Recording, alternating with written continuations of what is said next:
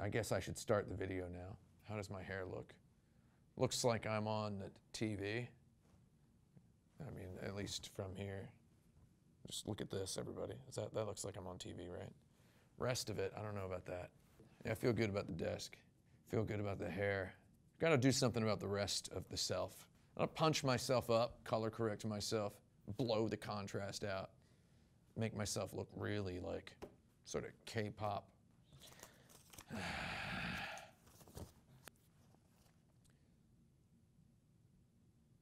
Hello, and welcome back to video games. I'm Tim Rogers. You are watching my pre-review of the Final Fantasy VII Remake on Kotaku. I just said the Final Fantasy VII Remake. The game is called Final Fantasy VII Remake. However, colloquially, we fans of the Final Fantasy series are bound/doomed to forever call it the Final Fantasy VII Remake. There's no the on there. I'm sure their marketing team is going bonkers all night about this. You may be wondering about the nature of a pre-review. I've prepared the following statement. In a pre-review, I draw upon my 2 decades of manifoldedly multifaceted experience developing, designing, marketing, advertising, and critiquing video games to detective extract every last truth morsel about an anticipation hot upcoming video game. Anticipation hot is meant to sound like an adjective. Let me give my verdict about the Final Fantasy VII Remake up front. I said the again. Critics are going to enjoy playing the Final Fantasy VII Remake almost as much as they're going to like making fun of the parts that feel sketchy, skeletal, or unfinished. And there will be those parts. I've deduced what sort of skeletal, sketchy, unfinished parts are going to be in the game. I think we're gonna have a good time here today. Let's just relax and talk about this. Good water, good cold water in this office. I was born to review this game. I wrote that. I don't like the sentence "I was born to blank." I was born stupid. I wasn't born to review. That's ridiculous to say I was born to review Final Fantasy VII. I went to college to review Final Fantasy VII. Let's say that. It's a far more important milestone in my life than my birth. I don't remember that hospital. I remember the college dorm I was in when I played Final Fantasy VII. I colleged to review this game 22 years later. I've actually even played this game already. I've played the Final Fantasy VII Remake at E3, so I don't even need to play the rest of it to know that I love it. And for me, again, I don't do review scores here, though. It's 10 out of 10. I mean, come on, it's a goddamn 10 out of 10.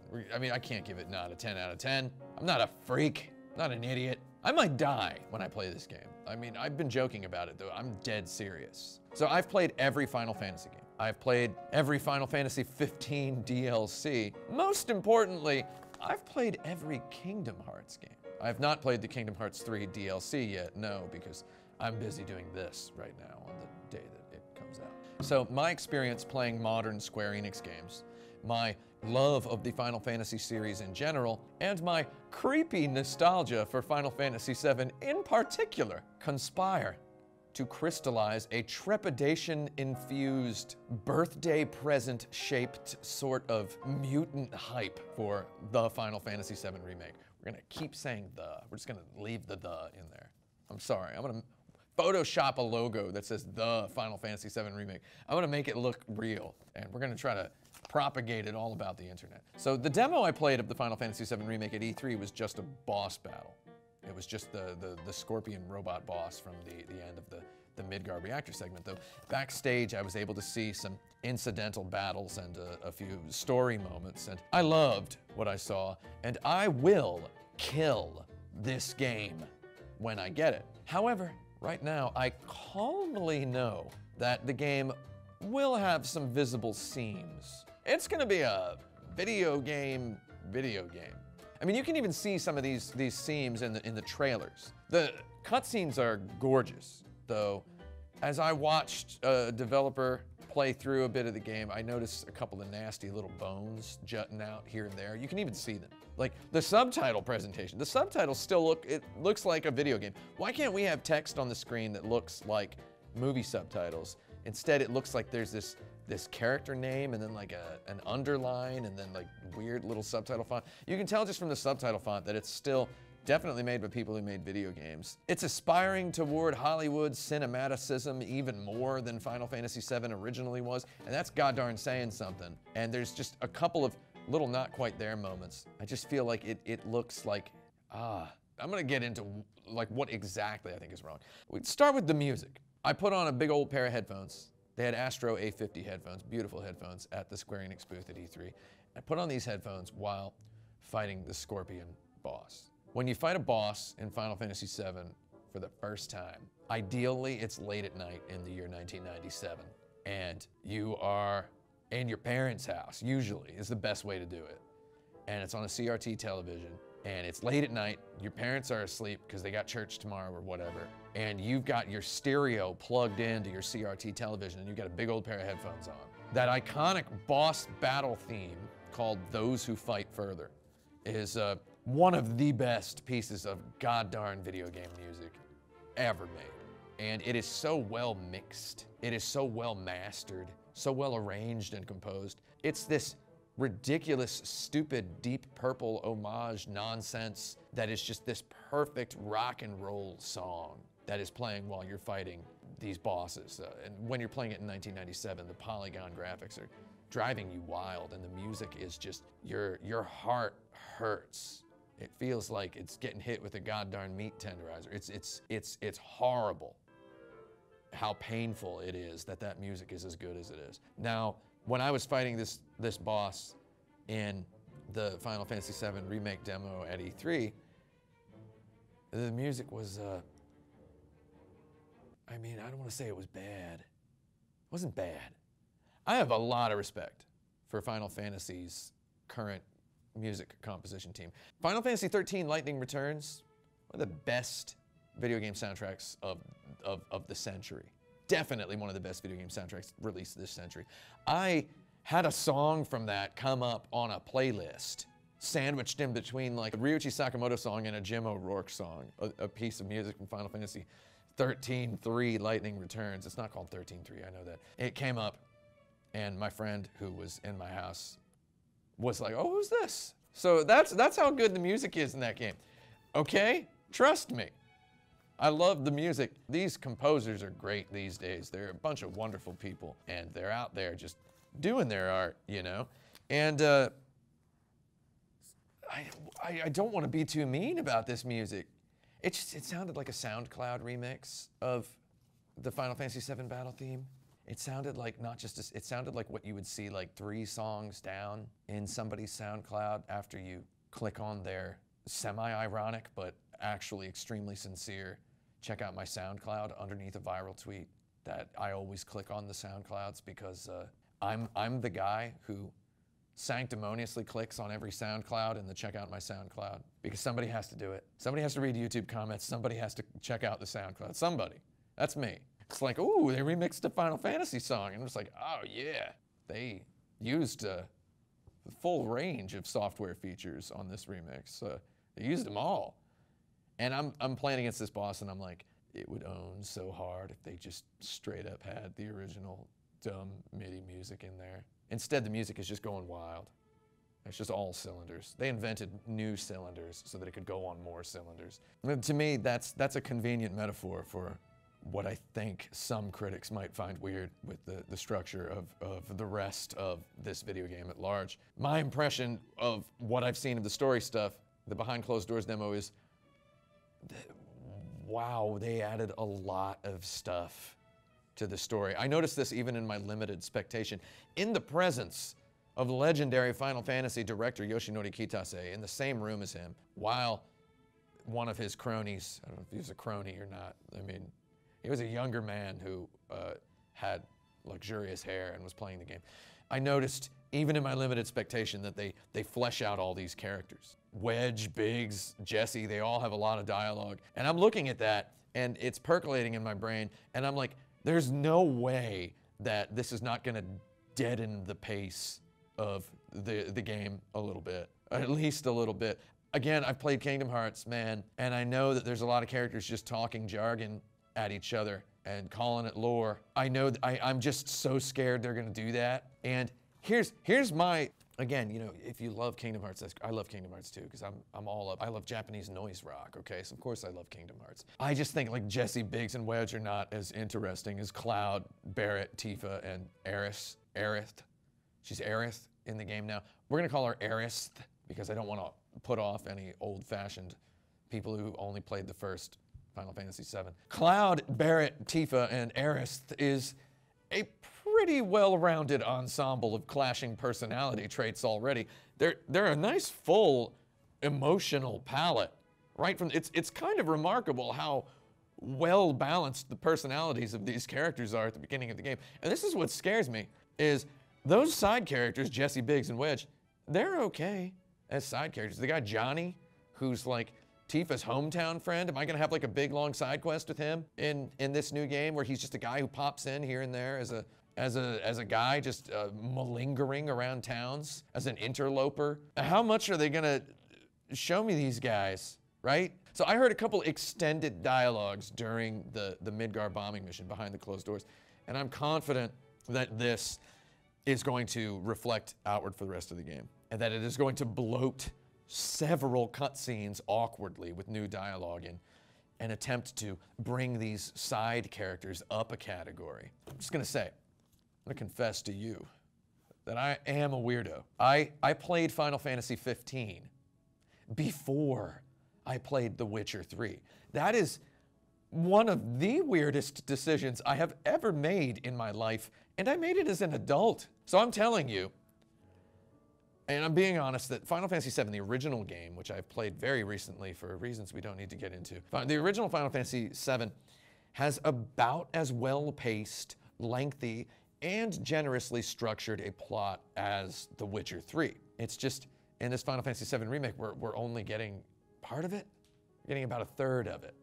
And yes, it is about a third. I've done the math, okay? Midgar's about a third of the game. So we're only getting a piece of Final Fantasy VII. We're not getting a full. So what I'm thinking is, if the Final Fantasy VII Remake were as smart and luxurious and laboriously, deliberately put together as The Witcher 3, it would relegate all of this side character developing plot to new optional side quests, which feature new characters with names and backstories and a little bit of catharsis in addition to hot loot.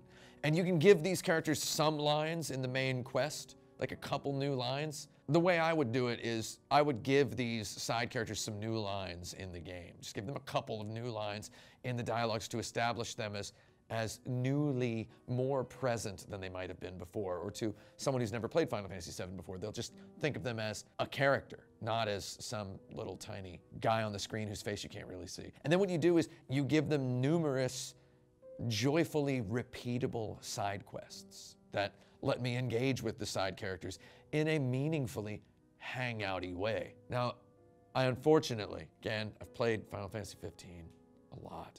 Feel like I might be asking a little bit too much based on the way I feel watching the trailers, based on my experience playing Final Fantasy 12 to 100% completion before they invented goddarn PlayStation trophies. Playing it on the PlayStation 2, I definitely would have been a platinum trophy holder of Final Fantasy 12. And based on that, I'm guessing Final Fantasy's whole thing is that these side quests are going to be very fetchy. They're going to be very looty and fetchy. So I mean, the truth is, I understand that a Witcher 3 style side quest is definitely not easy to make. No one has ever made a side quest as good as a Witcher 3 side quest, except literally the people who made The Witcher 3.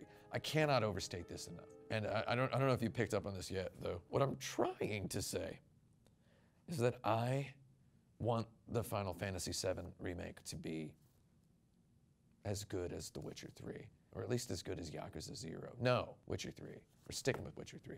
The reason I'm just yelling about The Witcher 3 so much is I earnestly feel that Final Fantasy 15 tried to do The Witcher 3's side quests, and it failed in such a unique way that to say that the Final Fantasy 15 team fundamentally misunderstood the nature of The Witcher 3 is both an understatement and an overstatement at the same time, and we don't have time to get into whatever that means. So if I can be real for a second, that I chose to play Final Fantasy 15 before The Witcher 3 is my fault. And again, it is one of the weirdest choices I have ever made in my life. So I'm just saying, and I know it's not a contest because we're all gonna have fun. We're just hanging out here. It's not a contest, though. For me, as a 40-year-old adult who at age 18 poured hundreds of hours into Final Fantasy VII, and at age 38 poured thousands of hours into Final Fantasy VII, and at age 40 spent a luxurious Christmas pouring about 100 hours into The Witcher 3. There is no way on God's green earth that Final Fantasy VII Remake is going to be as good as Cyberpunk 2077. And again, I know it's not a contest. I know they're not the same games.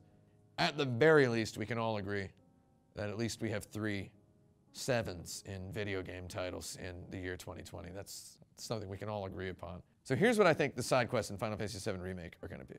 They're going to feel simultaneously fetchy and luxuriantly adulatory of the game's enthrallingly Byzantine battle system. And this reminds me of Final Fantasy XII's monster hunting side quests. Rather than craft little deep microplots with, again, named characters and situations and little stories, they didn't have time for that with Final Fantasy XII. The Final Fantasy XII's side contest designers opted to imprison story sketches inside flavor text, then make monsters out of graphics, variables, and numbers, and offer relevant rewards, and let the players enjoy watching their thoughtfully programmed battlers clash against the wicked graphics of a hated enemy who might have just been a monster with a different color palette now. And I think the Final Fantasy VII Remake will likely do something similar. And you know what? I'm fine with that.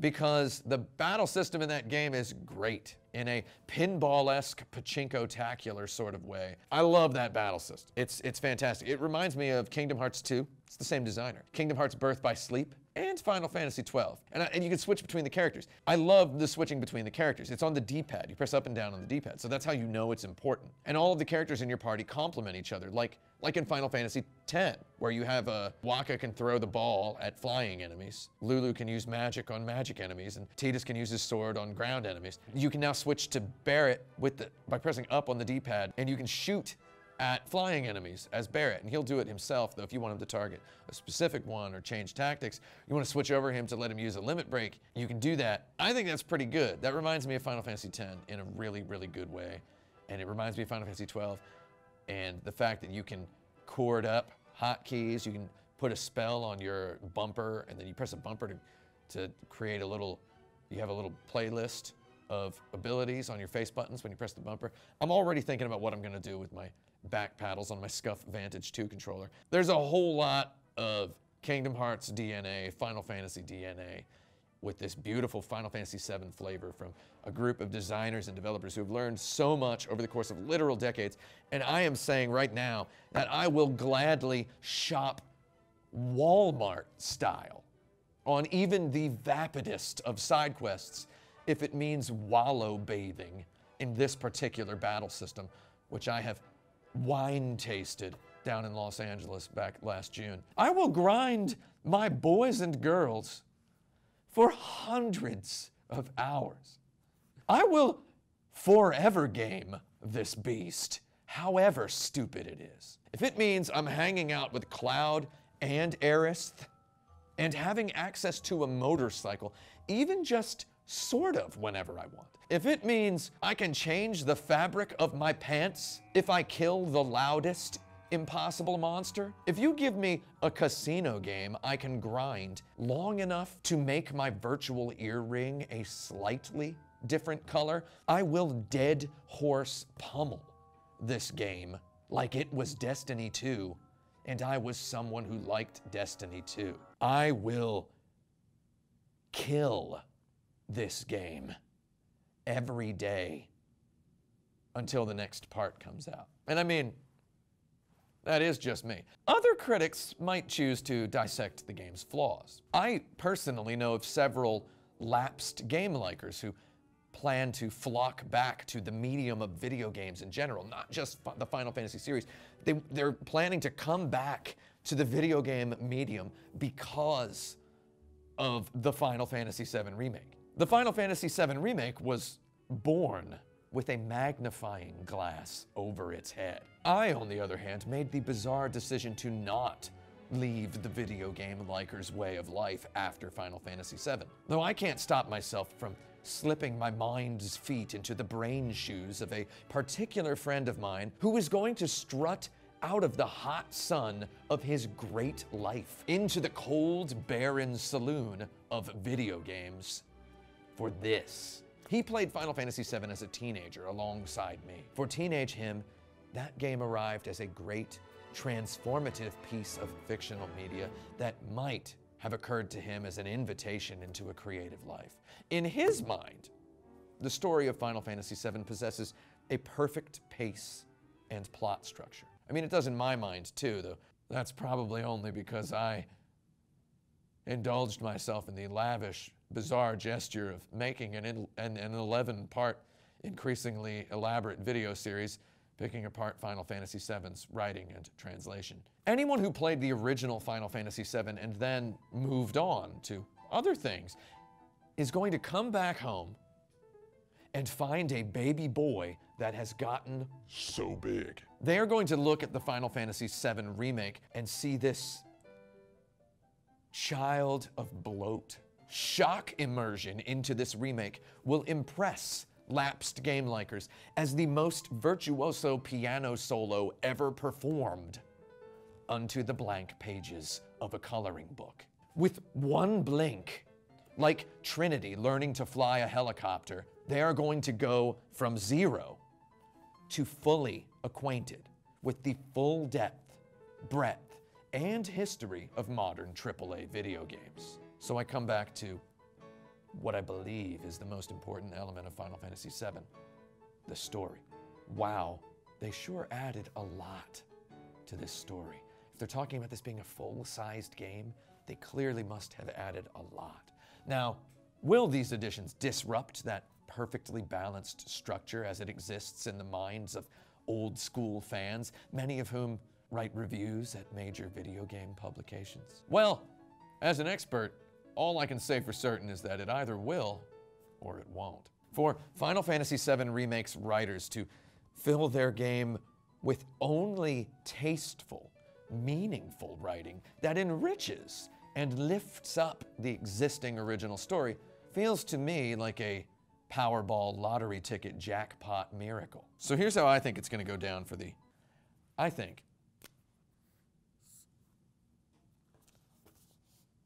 I've written a paragraph. I've put myself into the mindset of one of these prodigal returners. And I've written a paragraph of a video game review in their voice. And I'd like to read it with your permission. It's a free paragraph.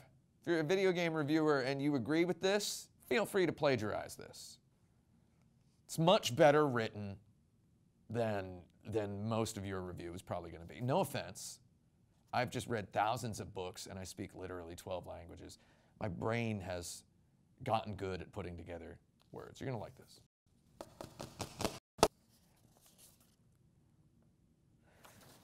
While it fleshes out some plot details mavens might salivate over, a lot of the Final Fantasy VII Remake is hokier than a hockey stick at a basketball party. And it is going to taint the superficial impressions of the video game medium held by any players attempting to come out of game hibernation to play it to 100% completion, shake their heads parentally, and then step backward into the oblivion void of hiatus. As I have already said, however, I have played every Kingdom Hearts game multiple times. I have played Final Fantasy VII Crisis Core. I have even played and liked Final Fantasy VII Dirge of Cerberus. That's the really bad, weird third-person shooter starring Vincent Valentine from Final Fantasy VII. So I am going to love every last measly driplet of content that I can suck out of this game with the bendy straw of my mind. Seeing as I have already played Final Fantasy VII all the way through literally 18 times. I found it necessary to put myself into the mindset of myself after I eventually finished playing the Final Fantasy VII Remake. I figured it might literally kill me. So I figured at the very least, I had nothing to lose by writing the concluding paragraph of my review of the Final Fantasy VII Remake. A little bit of a real pre-review right here. The Final Fantasy VII Remake does so well at fleshing out previously wafery characters, and it builds drama and tension with such joyful delight that washed in this, perhaps the most professionally loving retro game tribute ever concocted, we old-timey lovers of the game begin to expunge memories of the original from our brains. By the time the Final Fantasy VII Remake ends, we have forgotten what comes next. Then, as the credits roll, the memories come crashing back. This game, whose box proclaims the title Final Fantasy VII Remake, only represents a small fraction of this game's story. At the pace this Midgar chapter establishes, the remainder of this adventure should approximately comprise 1.9 Witcher 3s. I'm going to say it loud and clear, and definitively, and for you. The Witcher 3 is the only video game as good as The Witcher 3 that has ever existed. The angry tides of the ocean of history have created exactly one Witcher 3. How can we trust a mere one video game development studio to create ostensibly two more Witcher 3s in any time period shorter than 28 years? Thus, my final criticism of the Final Fantasy VII Remake, it is not enough. It could not possibly ever have been enough. And given the grandiosity of the gesture it represents, given its presence as this huge, out-of-nowhere behemoth of video game player-loving piece of work, it's neither impossible nor not abjectly horrifying to imagine only a similar impossibility could possibly conjure its descendant. What I'm saying is, the Final Fantasy VII Remake is so huge and so good and so much of what we have always wanted that it feels impossible that it exists at all. And that makes it feel 10 million times as impossible that the rest of this game is ever going to exist. On the one hand, I loved the Final Fantasy VII Remake. On the other hand, which is a gun, the Final Fantasy VII Remake terrifies me. It's gonna get a 9 out of 10 from IGN because they'll be too scared of fan backlash to give it an 8. And that's it, that's all I got. I was born stupid, however, I will not die hungry. Video games forever. Final Fantasy VII. Forever. I'm gonna grind that game into a pulp. That's all I got. I'm trying to think, when was the last super great thing Square Enix made? I mean, I love the Dragon Quest games, and I think they're super great, but Dragon Quest games have been essentially the same since the 80s, so they're not, it's not like new, they're not new. They haven't made anything spectacularly great that's new in definitely 20 years. No, I don't know, 15 years? I don't know. Yeah, they're, it's like they, I mean, Final Fantasy VII, 22 years ago. I mean, I love all the Final Fantasy games, but was Final Fantasy VII the last really important one? I think so. I think all of the ones since then have been, they've all suffered comparisons to Final Fantasy VII. Are we recording? Yeah, so Oh, hey, that's good. I can include that, because that was like a genuine, I guess I should start the video now. How does my hair look?